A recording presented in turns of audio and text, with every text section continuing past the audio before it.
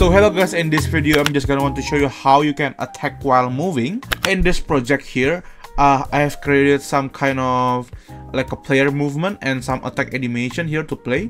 But as you can see, when you click the mouse button here to attack, the feed is like freezing and it doesn't look that natural. So here how you can fix it, it's a pretty simple trick. Is we are going to use what is called the animation blend layer, and this is for the Unity game engine, and in the next video I'll be showing you how to create the same implementation for Unreal Engine 5. So yeah, let's get started. Here's my base layer animator. Here you got a movement blend. Here I blend between idle and run animation, very simple.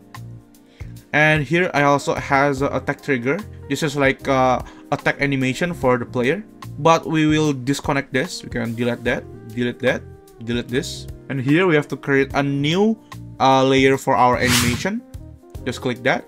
I will name this maybe attack layer. On the gear box here, just click that. I will make the weight to be 1. If the weight is 0, it will not affect the overall animation of the character. So make sure you set this to above 0. I'll set this to 1. And for the mask here, we're going to create a new avatar mask. So here in your project folder here, you can right click, create, and create avatar mask. I will name this maybe attack layer mask. Then click on it. Go to the inspector side here. On the humanoid, this is where it gets interesting. That like you have to select which part of the player's body to be affected by this animation. So here I will just set the top layer of body, since the attack animation is playing on the player's hand.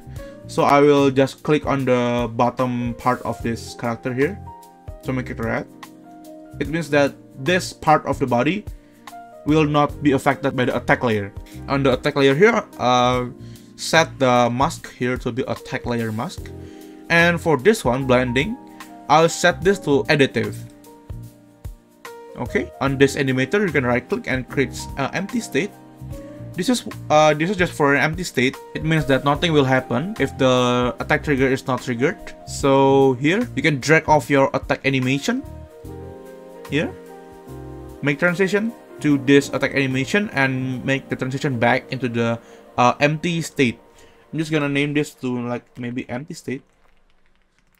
Make sure you have the empty state when you are using the blending set to additive. On this transition over here, uncheck the exit time, and I'll set the transition duration to maybe 0.15.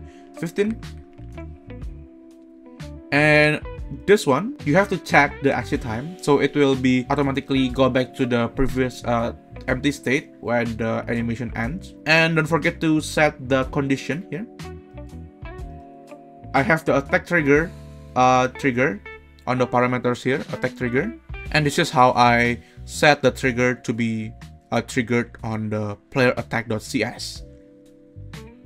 If the mouse button left click is pressed, I will just set the trigger of the animator here, and it will automatically play the attack animation in the attack layer blend.